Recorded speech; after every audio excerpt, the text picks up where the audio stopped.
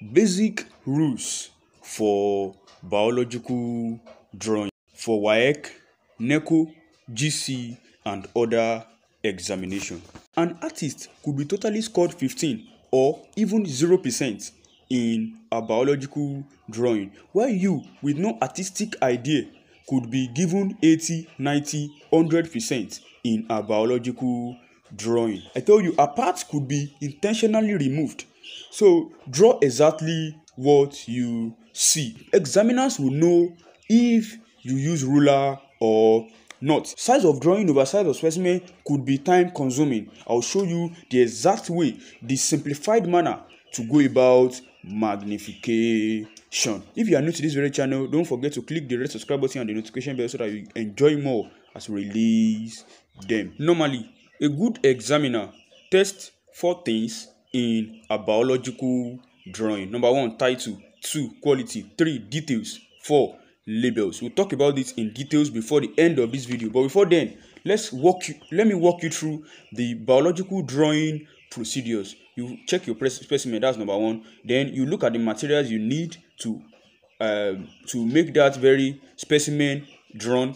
Then number 3 is that diagram that you have, that's your product. Number 4 is the label lines of that very diagram. And number 5, the title of that very diagram. And number 6, the magnification to cap everything up. Starting from number 1, that's the specimen. You have to observe, that's observation. So observe the specimen provided very carefully and very closely for proper identification. You could need to get hand lens. If you need it, your school will provide this to you. So for you to see small specimens so that you'll be able to draw them clearly. 2, drawing material type. Use only well-sharpened HB pencil. Some persons could say 2H and the likes. Some persons could say other types of pencils. But just understand that you need to get a pencil that is well sharpened and will bring out your diagram. Because you know that it must be well sharpened, you could need an extra pencil, you could need blade along or a sharpener. Just note that the pencil you would use to draw that very diagram must be well sharpened. Number 3, drawing material to avoid. Do not use a blunt pencil, for it will spoil your diagram. So you have to compare blunt and sharp pencil. Number 4, simplicity. Ensure that your lines are thin and clear enough to be seen. So your lines should be woolly. Should not be woolly, it should not be broken or dotted as well. This is just like hidden details. Number 5, product to avoid. I mean the diagram to avoid.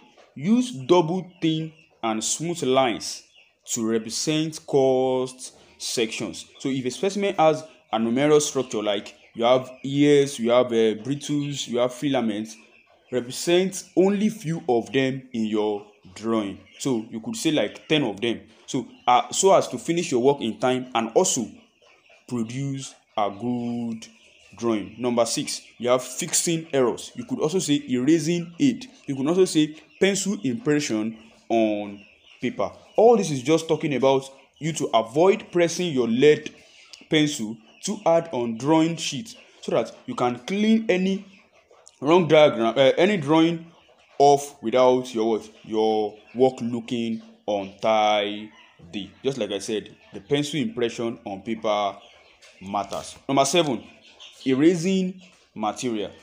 Make use of a good eraser stroke cleaner. Many students, through candidates, spoil their drawing by using eraser carelessly. Some erasers that are not good would color your drawing, and truly it would make it worthless. Actually, you will not even like it. And most especially, these ones are the cheap erasers. So if you want to buy erasers, don't really buy the cheap ones. Just buy those ones that will be good for biological drawing. Number 8, detailed product. You could also say detailed diagram. In this very aspect, you need to draw a big diagram. So big diagrams bring out the details of a specimen. So here it will be clearly seen. And there are some times that you'll be given specific length of a diagram, maybe like 8 to 10. So just draw within that range. You could draw 8, you could draw 8.5, 9, 10. So that's the length of that very diagram. I tell you, if you draw something less also, the examiner might not really have time to be using ruler and all that to look at it. But the main thing you should just have in your mind is that it must not fall below, like it must not fall too obvious. It must not be too obvious that your examiner would notice that this one is not 8 to 10 that it should actually be. So number 9, product proportionality. Here you have diagram proportionality as well. So be sure that a part of the specimen are proportionally drawn to give resemblance to the specimen. So you must draw your specimen proportionally. You understand? The head must not be bigger than the tail. The tail must not be bigger than the head. The abdomen and the thorax must not be bigger than the head and the likes. So just balance those things very well. Number 10, product improvision. So this is talking about the diagram improvision. Here, draw, report only what you see and not reproduce diagram seen in textbooks. Just to draw what you see. A part will be removed by the examiner. Taking a look at cockroach. If an examiner should remove one out of the antenna of a cockroach, a cockroach should have a pair of antenna, right? So 2 antennas will be there. 2 antenna will be there. So if the examiner should intentionally remove one out of the antenna, then see what you will draw. If you will draw 2 antennas, or it is sure that those people that did not really check that very specimen very well would draw 2. Why? Those that checked the specimen very well would just draw 1, and that will be used to sort out mark for those that actually checked it and adhere to the diagram. 11, adhering to Rubics. If a directive is given as to the length of your drawing, adhere strictly to it. What do I mean by 13?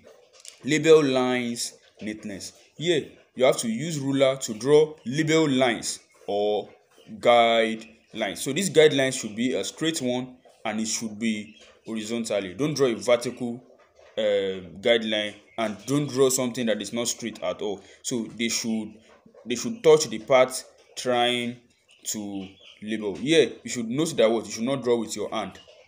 I'm telling you, there's no how you will draw with your hand and the examiner will not know. Even though you draw a straight line, some parents will be like, I can draw a straight line, something like that, so I don't even need to get a ruler. No, you need to get a ruler to rule this very diagram so that it will be straight. Why?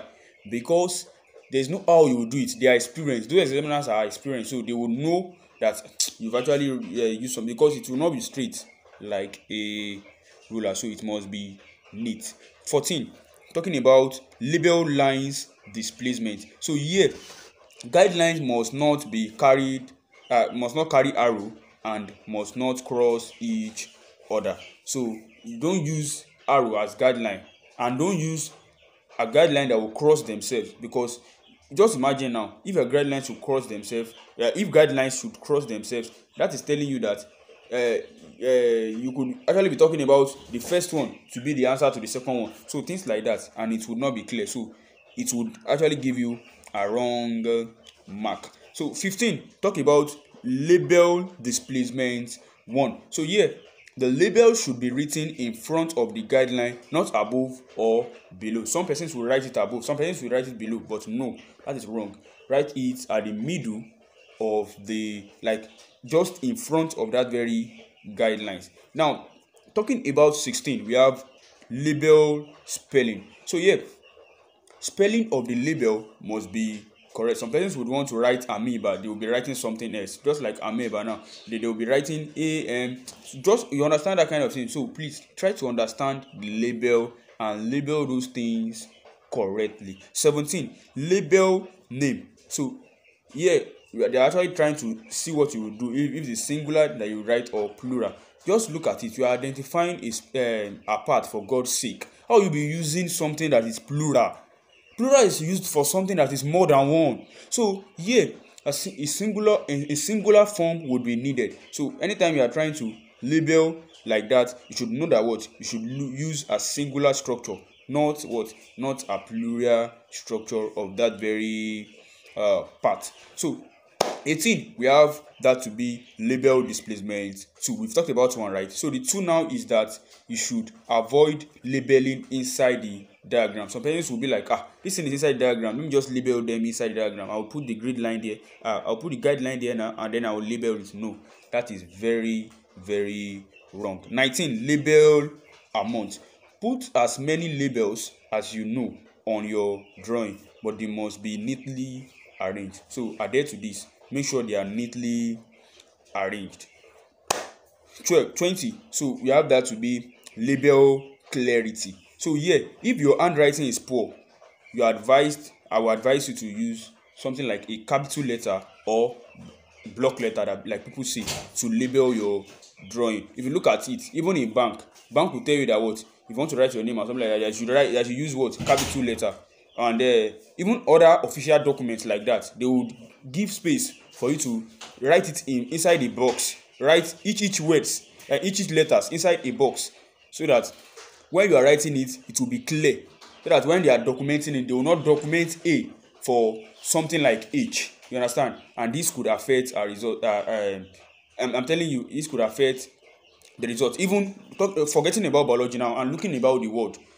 Azan, someone bearing Azan could be bearing Azan. Like A could start it and H could start it. This is just like I'm using something. It might look weird, but you can connect it by yourself. 21, we have that to be biological drawing look. So what is the biological drawing look that you should have? That's avoid shading your drawing either with lead pencil or coloring. I'm telling you that exactly what I was saying the other time, that an artist could get 10% out of the total mark, while someone that does not really have an experience of artistic stuffs could be given something like 90, 80 and the likes, because you don't need to shade. You don't need to impress your just draw things that are clear. You understand? So make sure you are not shading it, even with colors. They just need it to be plain and clear, so that they will see the specimen very well. So biological drawing title as well. In this very frame, you should understand that what, adhere to give your drawing appropriate title as stipulated by that very question. So the question will give you what you should label the diagram. So it could be the transverse section of a tomato, just like you can see on the screen. That's the transverse section side, and we are talking about the dorsal view as well. So that's the dorsal view side as well. This very, very important. Adhere to Rubics, adhere to instruction. This would help you a lot. 23, longitudinal section stroke transverse section. So do not draw the longitudinal section when transverse section is required, and vice versa. 24, talking about ventral stroke dorsal view. It's just like longitudinal section and transverse section as well. When you are required to draw something like ventral view, don't draw a dorsal view. I'm telling you, they will not give you your mark for that, because you've not done what they would like you to do. Now looking at 25, we have biological drawing magnification. So here, ensure you put the magnification of your drawing at the bottom right hand corner. So at the bottom right hand corner, try to put your magnification there, and the formula for magnification is size of the drawing over size of the specimen stroke object. So here you would put the size of the drawing. What is the size of the drawing? Write it there. So that's what you've drawn inside your drawing sheet. And the size of the specimen also, that's the size of the specimen you were given. So you look at the size of the specimen. To save time, but you might not really need to do this very magnification, but please try to do it. You look at it. If there is no time again, just look at the specimen you were given. Is the specimen you were given times 2 more than the book you are, like what you have in your book right now, your drawing book? The scope is just that you look at the proportion of your drawing book, the diagram you have in your drawing book, to that very specimen. If the diagram you have in your drawing book is around times 2 of the specimen, that means the magnification is times 2. That means you've magnified the specimen twice its amount. That's just it. And there are times that, just like now, if you want to draw a human being, you know that a human being is bigger than the normal it might be bigger than the normal drawing book. It's even normally bigger. You can't look, or you are not drawing an artistic drawing that you look for a big book to draw a woman. So look at it very well. You say that what a woman will be, so a woman will, that very specimen which is a woman will be bigger than what you have in your book. So that means that what the magnification will be like 0 point something. You understand? And if your what you have in your book is bigger than the specimen, it will be times something. So you can just use your eye to look at it. Is it times 2? Is it times 3? Is it times 4? Is it times 5? And with this, you will save time when you know that your time is running out. And magnification is very important. There is no biological drawing you will not see magnification, you will not see title, and we'll still talk about that. Let's continue.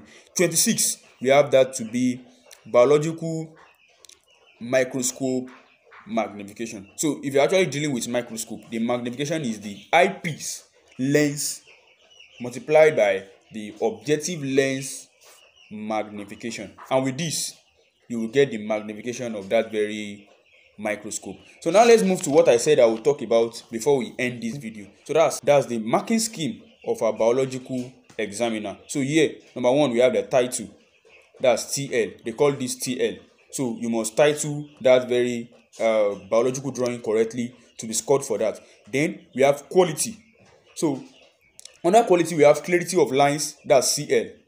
And we also have size, that's the size of that very drawing. Is it aligning with the normal size that you were given in your in your question? And look at it also, neat labels. You know, I was talking about labels. I took you through several things about labels. So you must label neatly. And also look at the magnification as well. The diagram you have, is it magnified correctly? So they will look at that as well. Then they will move to number 3, that's the details. So these details, let's just take an example of a butterfly.